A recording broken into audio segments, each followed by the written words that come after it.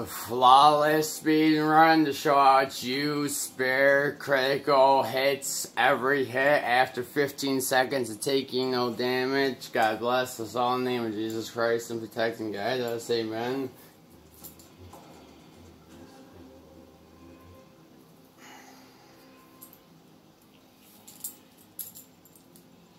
Oh, and I'm pretty much just playing. There's not going to be much talking in this video besides for background sounds.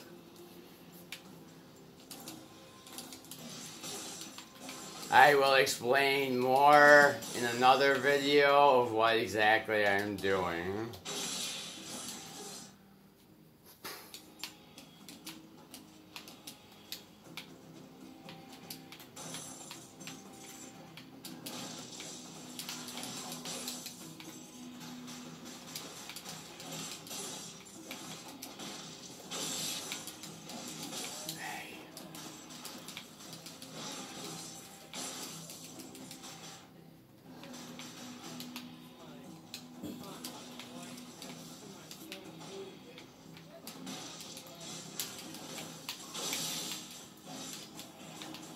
Oh, really? I want to get behind him.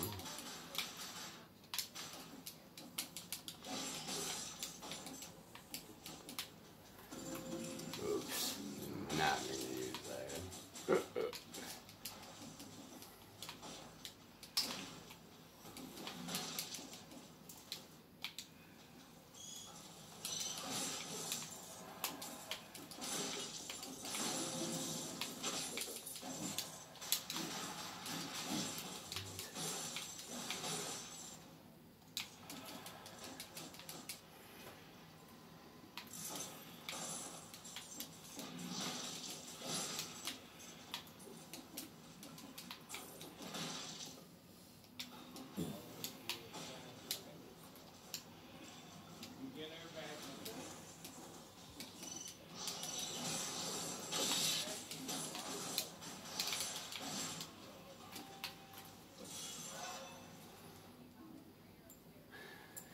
One thing I will say is since Flawless makes a critical hit after 15 seconds and no damage every strike, it is one of like the meat skewer more ideal melee weapons for me, since my overall goal is to avoid being hit as much as possible and taking damage. So basically, ideally, the longer I take damage, I'm doing a critical strike every hit.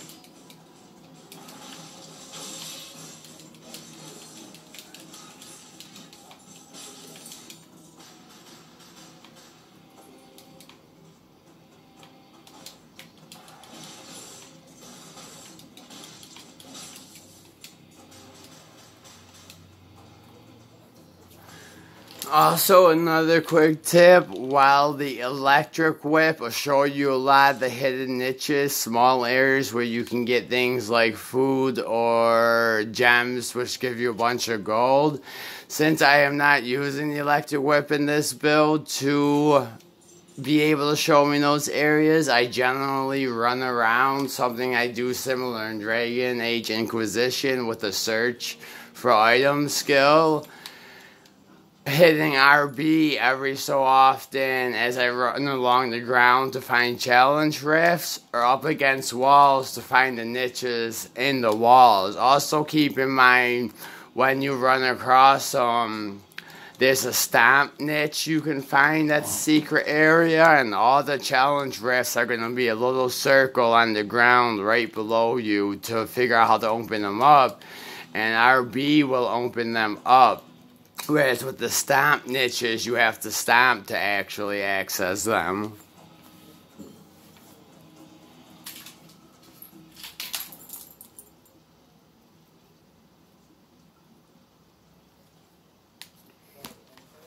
Also, for those interested in role-playing games or just great games overall, the Dragon Age series is great, and Dragon Age Inquisition is a huge jump in the series, kind of like Final Fantasy, what is considered 3 in America compared to Final Fantasy 7 when it came out. It was a huge jump in the game overall.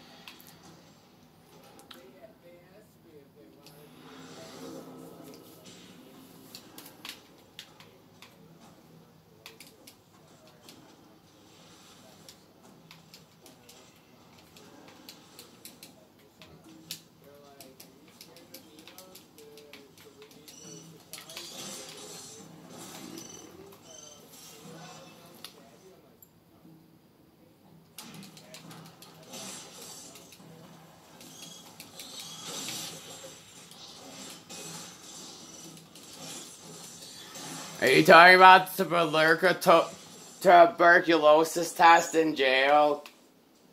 Or in general?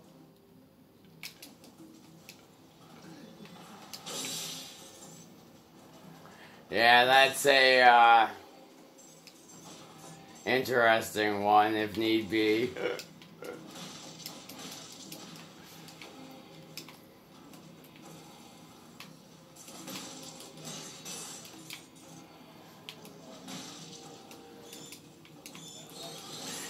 They're not trying to listen, but you know, with my bat ears, I can pretty much hear every room in the house from the living room without a loud noise to block it out.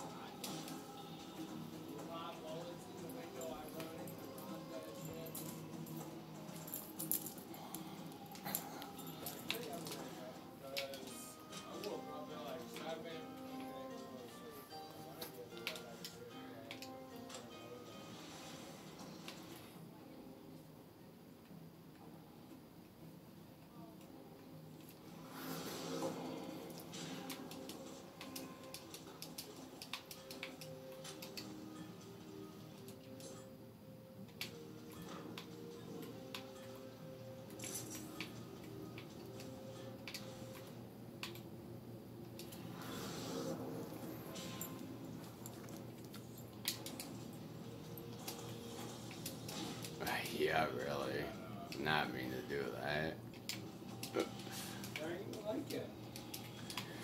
These doors with that stone right there are elite monsters every time guaranteed, so keep that in mind. They usually drop at least an amulet, can possibly drop a legendary weapon, or on the rare occasion an amulet and a legendary weapon, so they're definitely worth getting.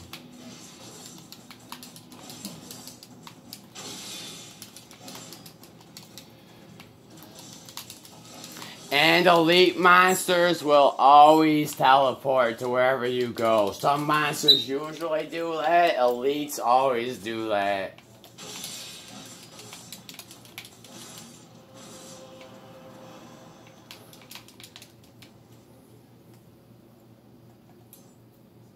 This is one of the most ideal amulets I could get for 2 skills. Get gold as well as cells, so every time blue cells drop, I'm getting gold also, greatly increasing my amount of gold overall. And that's about my second or third favorite skill. Damage from projectiles, range weapons, reduced by 75% is probably the best skill you can get on an amulet, and they are only on amulets. So I would at least go for that one if you do not have it yet. And then the second skill is a plus. That one is the most useful I've come across so far.